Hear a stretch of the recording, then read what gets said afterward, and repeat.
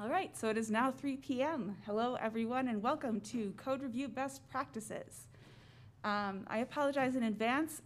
As some of us discovered during the break, I had to bring an ancient dinosaur of a laptop with me to this conference, and the version of Apple's operating system that does live captioning does not install on this machine. So I apologize in advance, but the slides are posted online, so you should be able to download and follow along if that's helpful for you.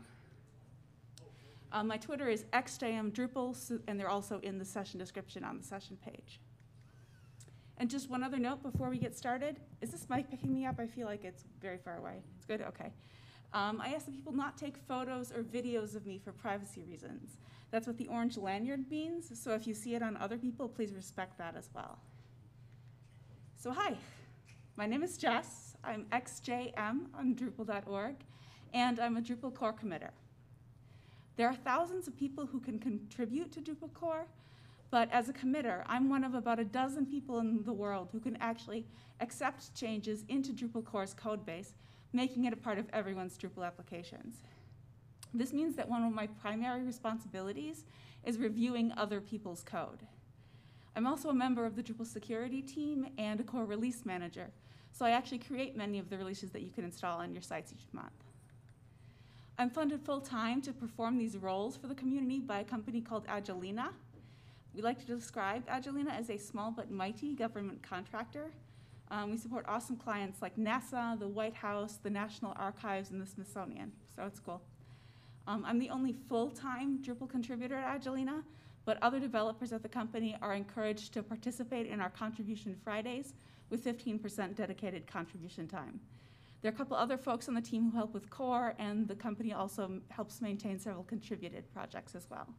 It's a great company with a positive work environment that puts people and health first, and we're also hiring.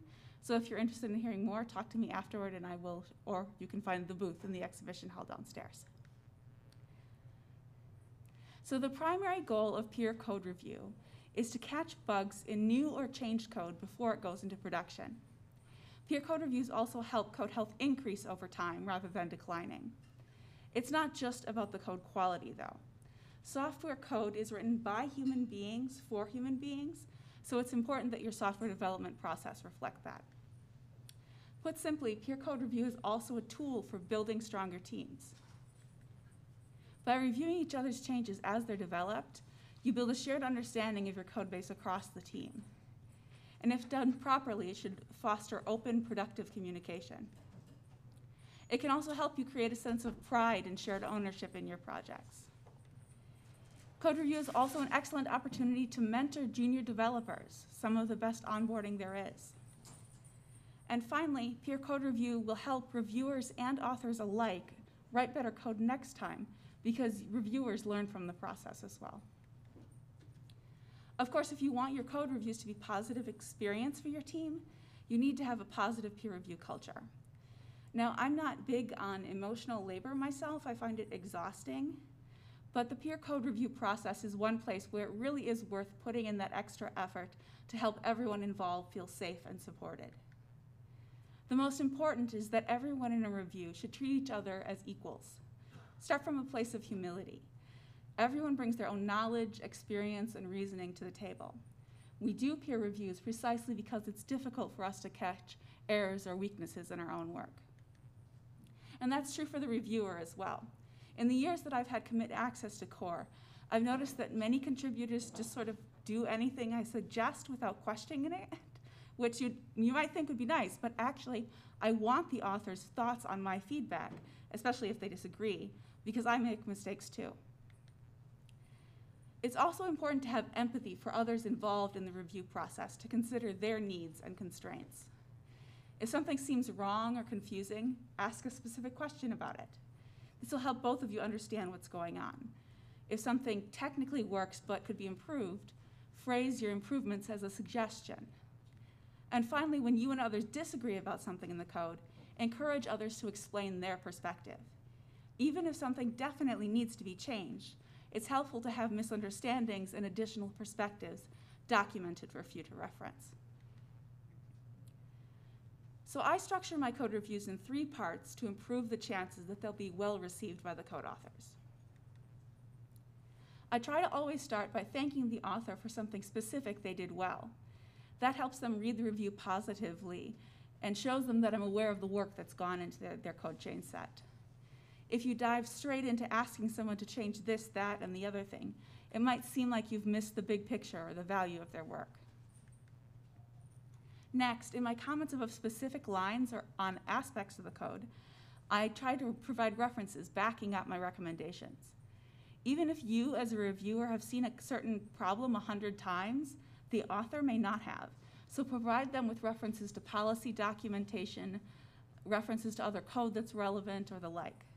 Providing a reference helps the code author internalize best practices a little bit at a time, and also sets a good example for other reviewers to follow so that everyone can learn from it. Finally, after I finished my detailed review, I close with a summary and an actionable next step for the issue. If I've given a lot of feedback, I'll highlight what I think are the most important concerns or issues to address. It's always good to help contributors understand what the path to done is, and that starts with an actionable next step. Now, before I get into any more specific advice about the technical aspects of code review, I need to explain some background concepts from psychology. Of all the tools we use to do code review, our brains are the most important. So it's important to understand the limitations on our brains and how we can enable them to do their best work. The first concept to introduce is that of decision fatigue, which, simply stated, is that after we make many decisions, our ability to make additional decisions becomes worse. If you've ever come home after a long day and found yourself staring into the refrigerator as if it held all the answers, or been completely overwhelmed by the array of choices in a US supermarket, this is probably what's going on. We make hundreds of decisions every day. Many of them are completely trivial: what to say or text at a given moment, what to have for breakfast. But when you make many of these little decisions in a row, your brain gets fatigued. And symptoms of that fatigue can include feelings of exhaustion or mental fog, impulsiveness, and procrastination or avoiding making further decisions. And code review involves a lot of decisions. For every single line, we decide whether the code is right, what other side effects it might have, whether there's a better way. Another important concept I want you to think about is directed attention fatigue, or DAF. When we have to focus on a single task, like when we do a code review, our brains have to suppress stimuli from external distractions. Now, the distractions can be entirely external: background noise, the kids, the pets, messages in Slack from your coworkers. But they can also be internal: random unrelated thoughts passing through your minds, feeling hungry, worrying about the bills. Finally, the distractions can also come from the code change set itself: code style errors, bugs in nearby code, and so forth. And that's something we'll talk about more later on. Unfortunately, the mechanism in our brains that allows us to push aside these distractions to focus on the task at hand gets fatigued when overused. And symptoms of that can include restlessness, irritability, and apathy, none of which are good for your health or for fostering a positive review culture. Directed attention fatigue can also cause you to miss social cues, which can make it harder to communicate empathetically with the person whose code you're reviewing. And finally, it can cause misperceptions, confusion, impulsiveness, and poor decision-making, all of which will lower the quality of your code review. It's also worth pointing out that distractions are an accessibility issue. Directed attention fatigue does affect neurotypical people, but it can be compounded for folks with ADHD. There's actually been research that shows the same mechanism in people's brains is stressed in both directed attention fatigue and ADHD. The important difference, of course, is that directed attention fatigue is a temporary condition that you can recover from. It takes time for that mechanism to recover after it's been stressed, which is probably one of the reasons a lot of folks with ADHD use a strategy of taking frequent short breaks with a timer and so forth. Overall, you should treat distractions in the workday and in the code change set itself as accessibility and inclusivity concerns. This is something that I'm trying to get better at in my own reviews as well, keeping the little asides out of it. It's so tempting to narrate and put my thoughts in the review, but it's not actually helpful for everyone reading it. So with that context, let's talk about some research that's been done on how different factors can increase or decrease the effectiveness of our code development processes. References for these are in the speaker notes in the slides, which I've tweeted and are on the session page, as I mentioned.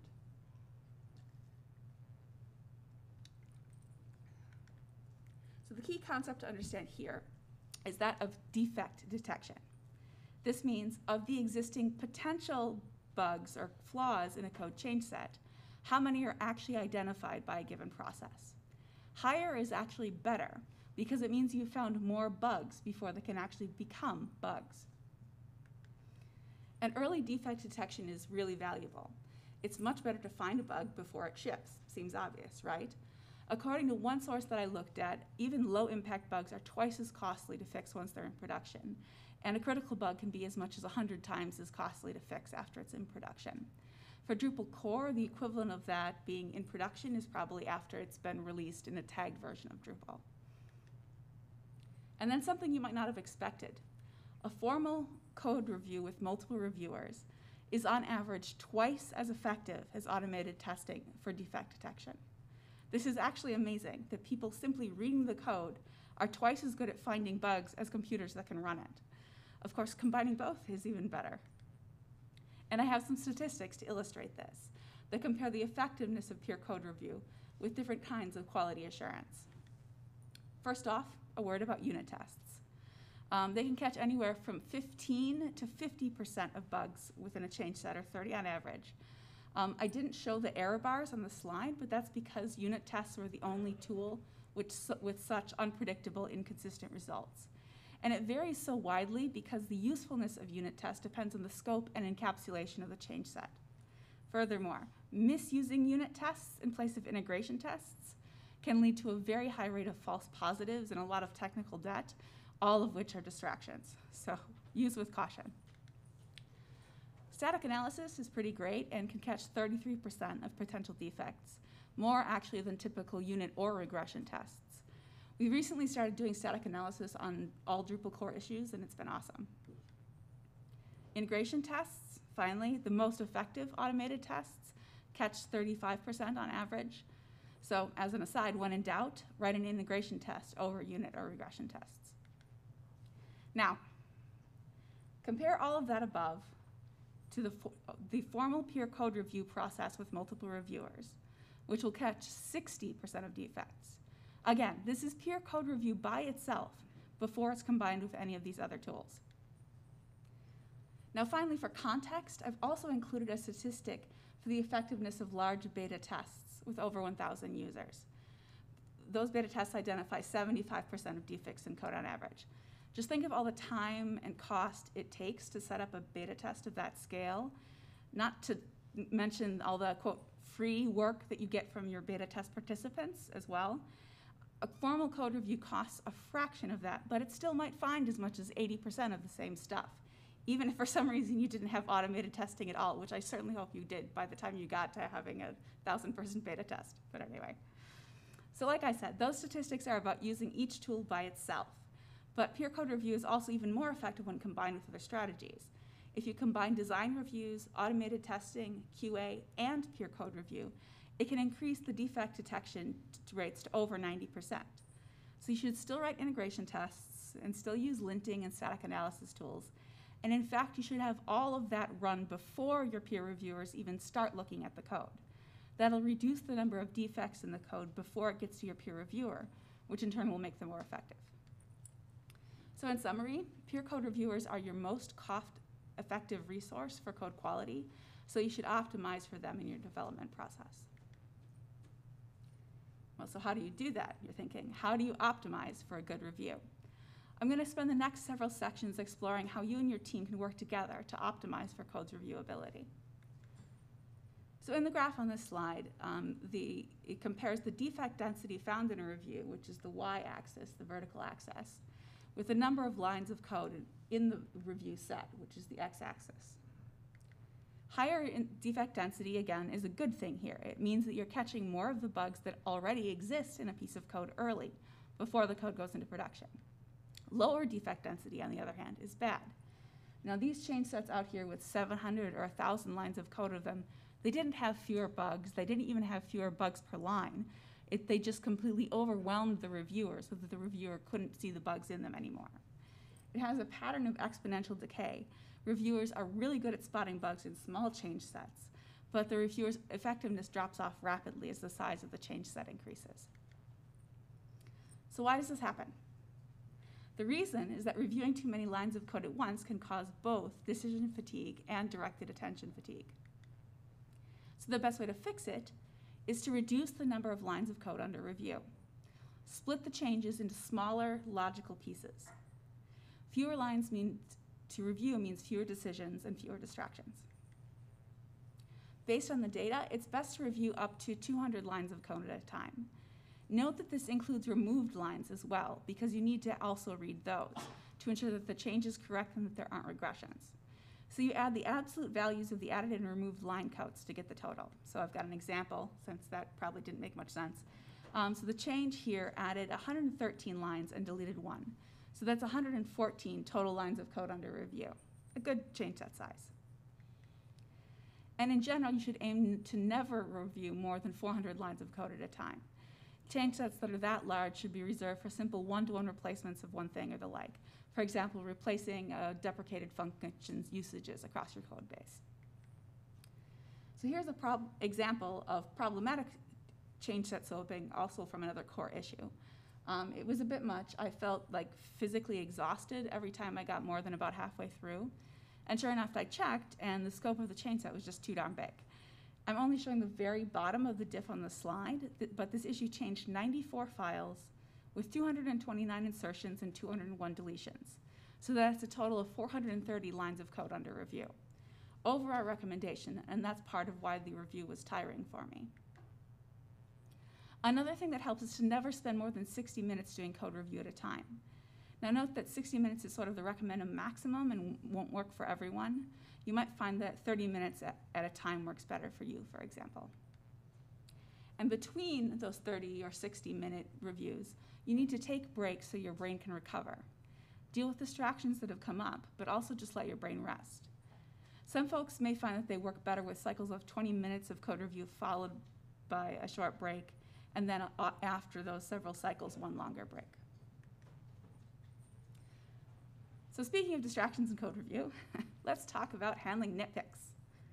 Nitpicks themselves are trivial, but how you handle them is actually a really important part of your code development process that does need to be discussed.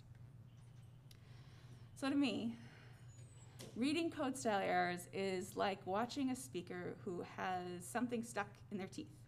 So imagine, I guess in an unmasked setting, you have to use your minds here, a little fleck of something green stuck right up here. It has no bearing on what's coming out of my mouth, on what I'm saying, but you still might not be able to concentrate on my words if you're distracted by that one little thing. And that's how I feel when I review a change set that has code or documentation style errors. They are minor, unimportant, and utterly distracting. I can't see your code if your white space is messed up. I don't understand your inline comments if they contain grammatical errors. It is a real problem. Code style errors are distractions that increase your directed attention fatigue and make the review harder on the reviewer. Trivial decisions about fixing them will also add to decision fatigue for both the reviewer and the author. But on the other hand, nitpicky reviews are also really discouraging to code authors. They spend hours or days fixing something, and so then instead of evaluating their design or appreciating their work, you get lost in the distractions of formatting issues or spelling errors. It can seem oppressive or like a lack of appreciation for the contributor's work. So how do we fix the problem? On the one hand, code style errors get in the way of effective code review, but on the other, they are the least important thing about a change set. The answer is to use automated tooling that runs immediately every time you submit a code change before your peer reviewer looks at the issue. Instead of dozens of tiny nitpick decisions, you have one binary decision. Did it pass automated coding standards checking? Now, the Drupal community has now spent nearly a decade incorporating automated coding standards checking into core process, and also actually making core comply with its own coding standards, which is another problem. And it's kind of difficult for me not to be melodramatic about just how much this has made things better. Our community health has improved so much as a result of this. And it makes us so much more focused on what actually matters.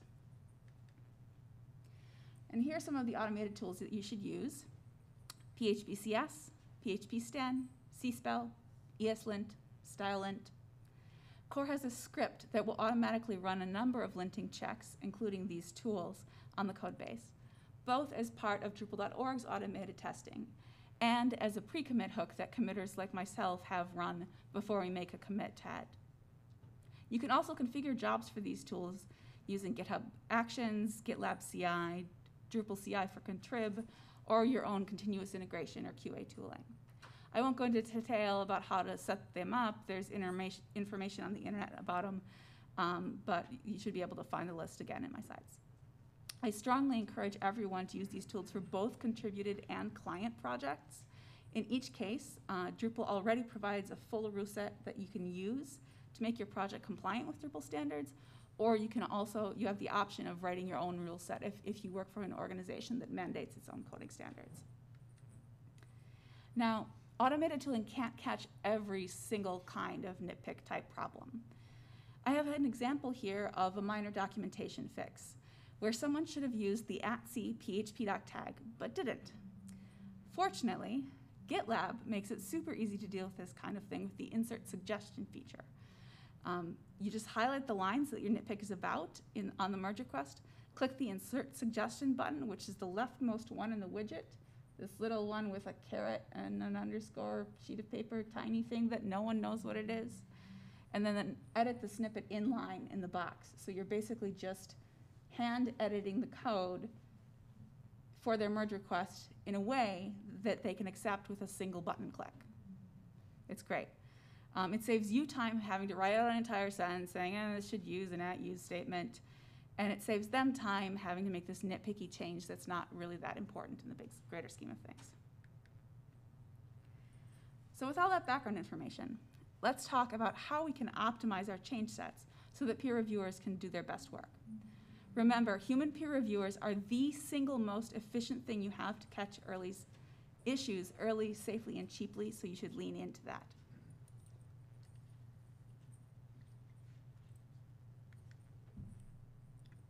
There's something quite important and magical about your peer reviewers. They are your first insight into what experience someone is going to have maintaining this code years down the line.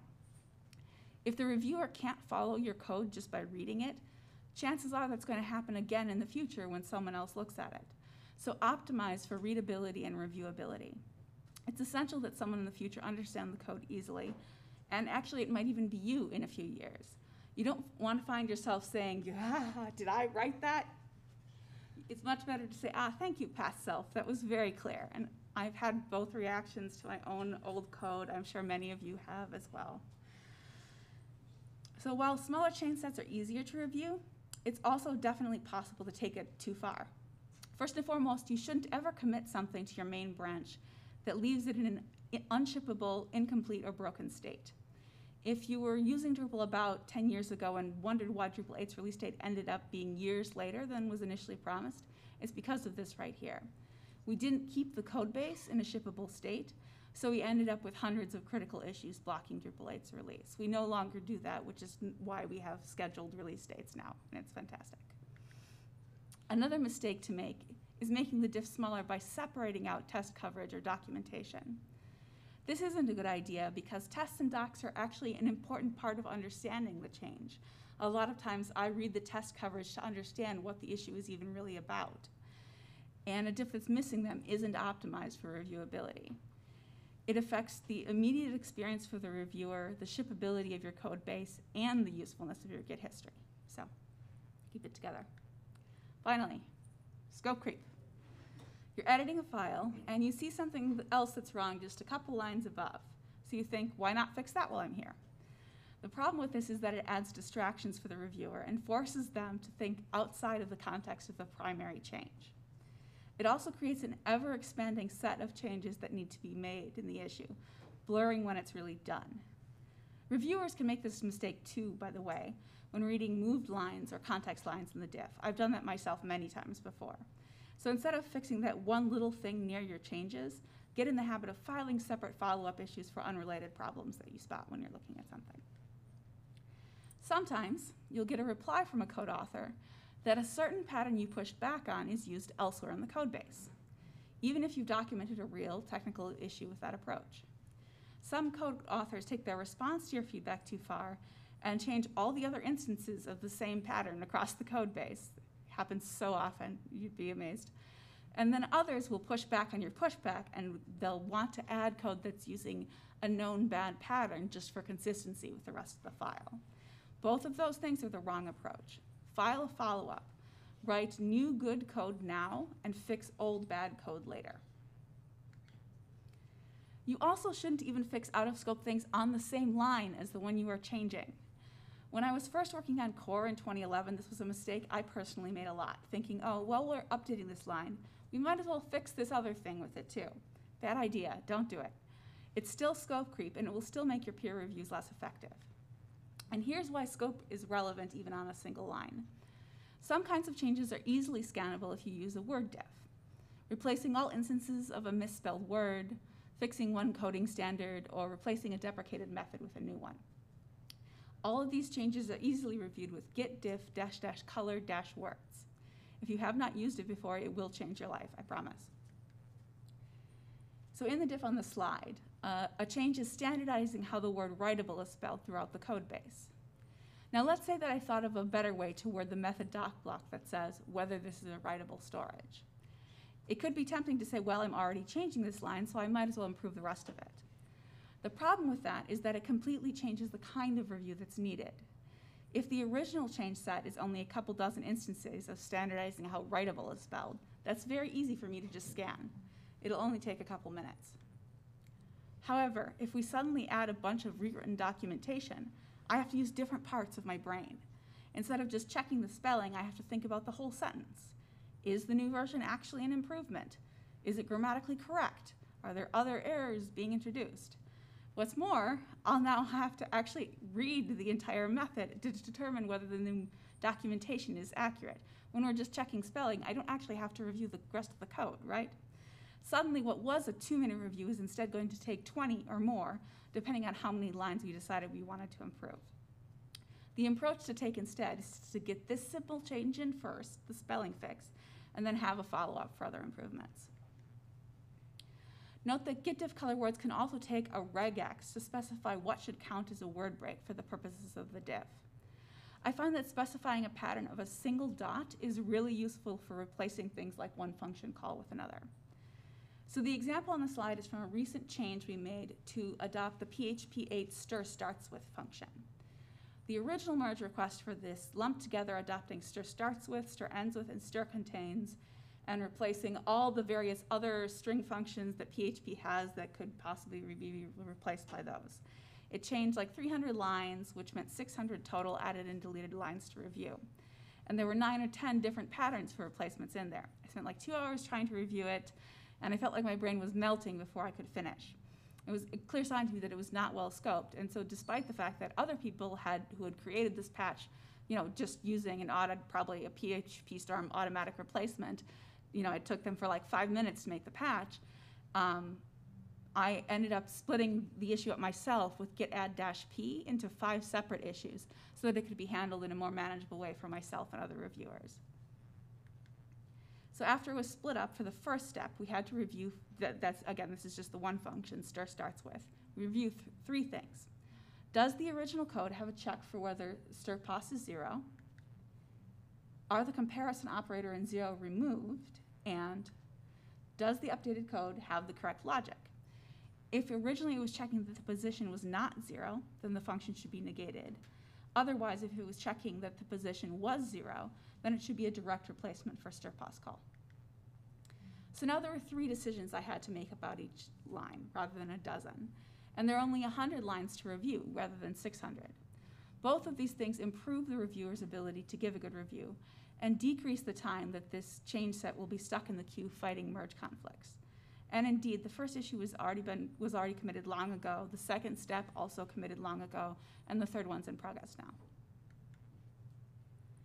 So now let's talk about the most important questions to ask during a peer code review. This is probably like the main content of the session, if anything is.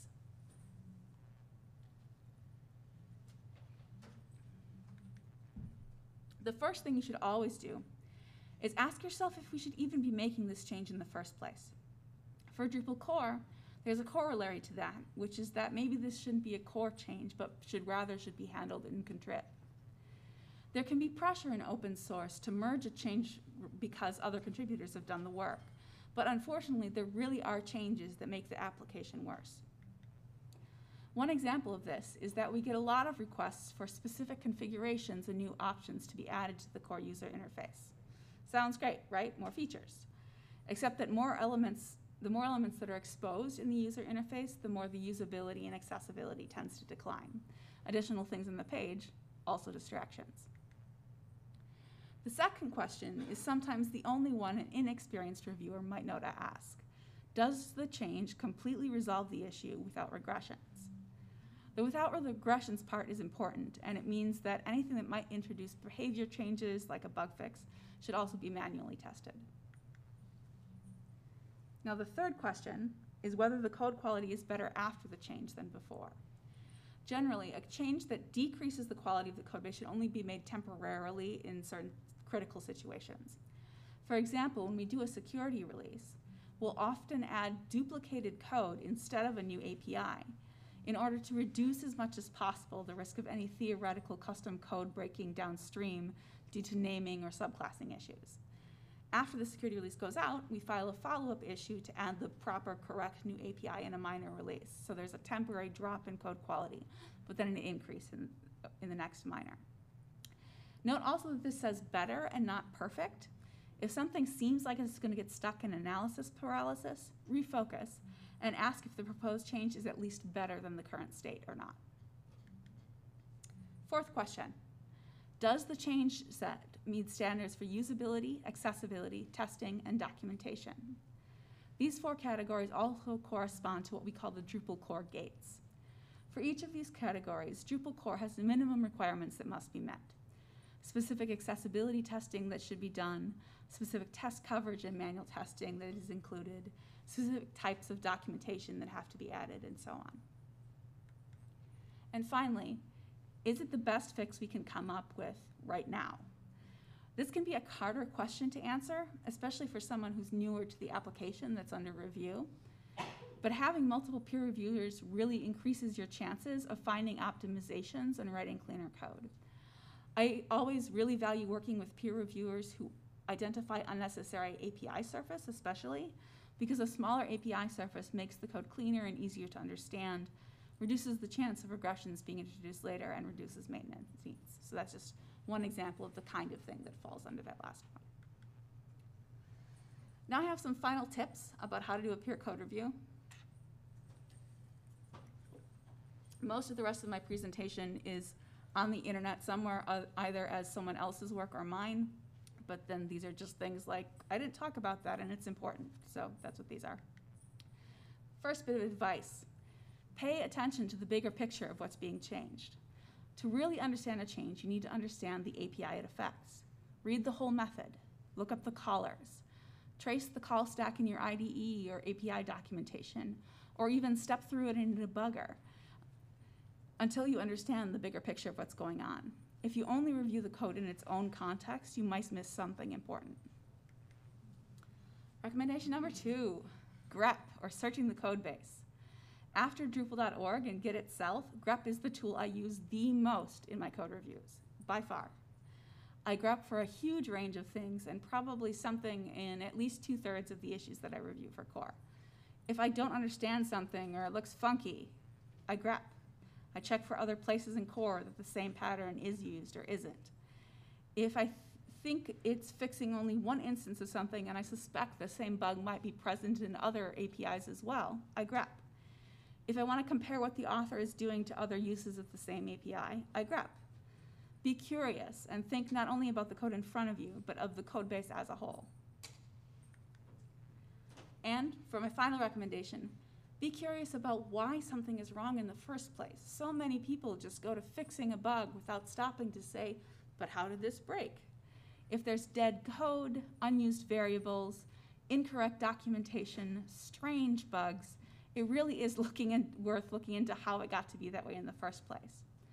For example, if you delete dead code without understanding how it became dead code, you might be removing the last evidence of an unreported regression. If you don't understand the history of the context of an issue, you can inadvertently make it worse. The best tool for learning the history of a line is git log-L. A lot of people know about git blame, but more often than not, git blame will not give you the information you need. A few months back, I had someone come to me to ask me to clarify a to-do comment in code related to an issue I had never even seen before, because they saw with git blame that I was the last one who had made a commit that changed that line.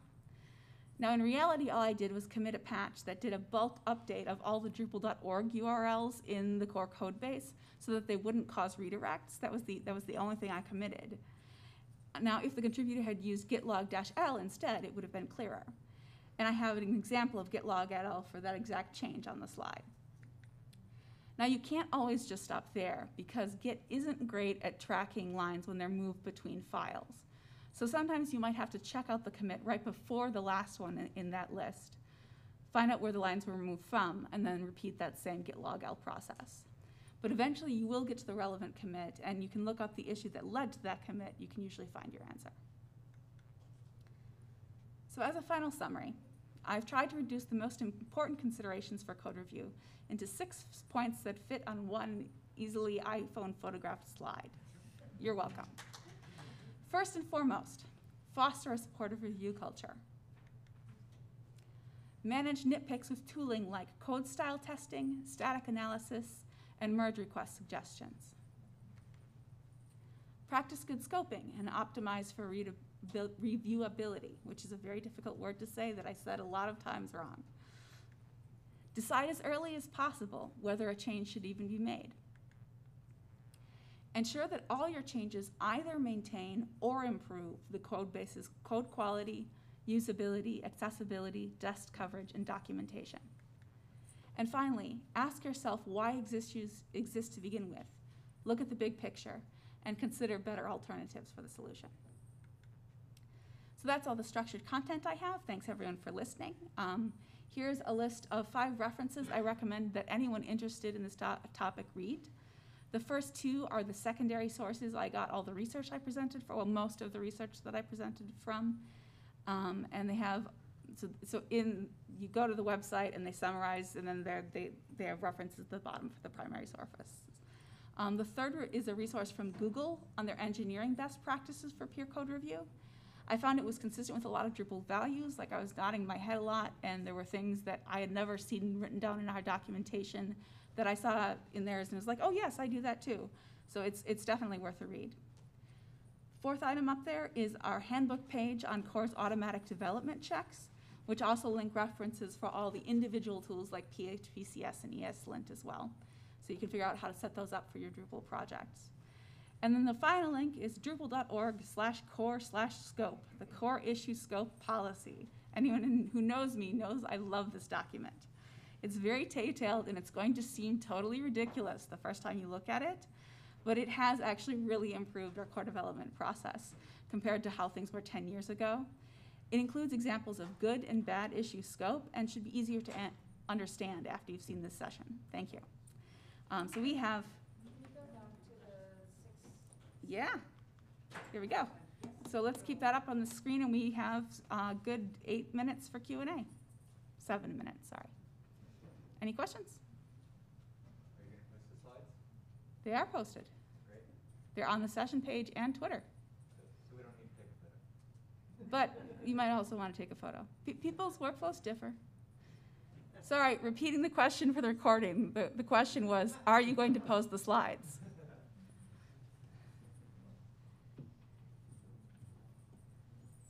Yes? Do you support any kind of way of categorizing the different issues that people might find in a code review? Like, this is definitely a nitpick, this is medium, this is very serious, and so on? Yes, absolutely. It's very useful to, so actually the third resource on the other slide that you might want to look at, I'll go back down, that how to do a code review document. Google has standards for like prefix all nitpicks with nit and so on and so forth. The practice that I used to use was I would like rearrange my editor review back in the day so that you could see the things that were nitpicks here and the things that were important architectural questions that were up at the top, and the questions that I didn't know the answer to and wanted their feedback on were at the bottom. Unfortunately, GitLab makes that sort of a process more difficult because it's not like you're composing this one long thing and then posting it to the issue. As you start to read and start to comment on lines in the diff, there's like an obscure setting to try to post it as a batch review, but I've found that it's very buggy and unstable and lost entire reviews before. So that's something to kind of, especially when Drupal.org is in this transitional state where you know, we have our Drupal issues, but then we have GitLab as well. What I do is I'll sort of like post a comment on the issue that I'm starting a review for my feedback sandwich, and then I'll try to indicate in each bullet, you know, which type of category of feedback it is, and then summarize again in a separate comment on the issue. On Drupal.org right now, it's a little bit messy, and I haven't quite found the way, but it's definitely a good idea to make it very clear, because it's so easy if you're just going along, you give people 4 plates, and you ask, like, I have a question, is this like this? And then they think that your question is blocking, or, you know. So definitely a good idea. +1, whenever possible. Especially for the longer the review is, the more comments there are, the more important it becomes to have that structure. Anyone else have questions? Wow. Yes, sir, in the back. Wait, in Bitbucket, what do you recommend when the pull request is too large to show all the files? I'm not sure if that's the same case for GitLab, but like. So what do you recommend when Someone's pull request has too many files, like let's say you do like a core update. Right. Okay. A large composer package. So when there's too many changed files, so. I mean, you have a couple of different options, right? So you can obviously add to your git ignore. You can try to look at it locally, right, using git locally. I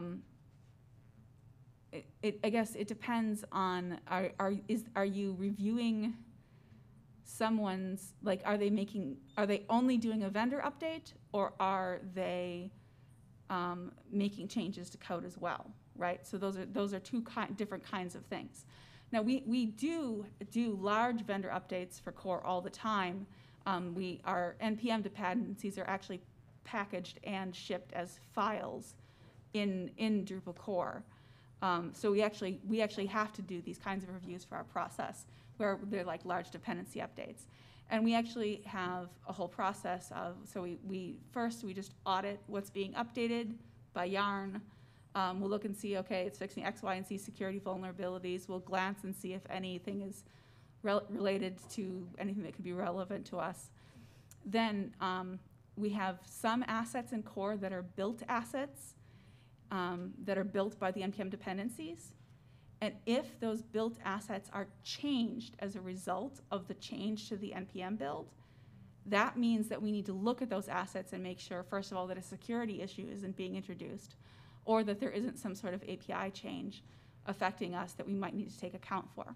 And so then we actually have a sort of complicated process right now where we unminify the built assets, do a diff of them, reminify it, and then that's the 6th step of it. But it, you know, depending on what you're reviewing, you know, it can be helpful just to, like, you know, do the vendor updates as a separate commit, or just like use command like git has infinite options for excluding directories, looking at only one file.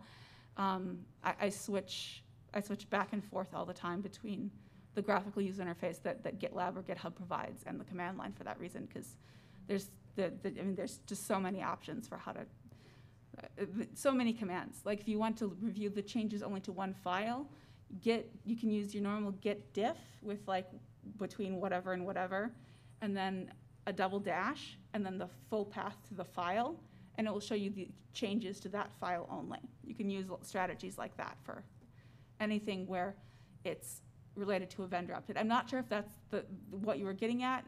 Did that sort of cover you were addressing, or did you have a different kind of large change? What's that? Oh, you gave me multiple ways to review large pull requests. Okay, cool. All right. We have a few more minutes left. I'll give one last chance for questions. So that a question? Okay. All right. Well, thank you everyone for coming.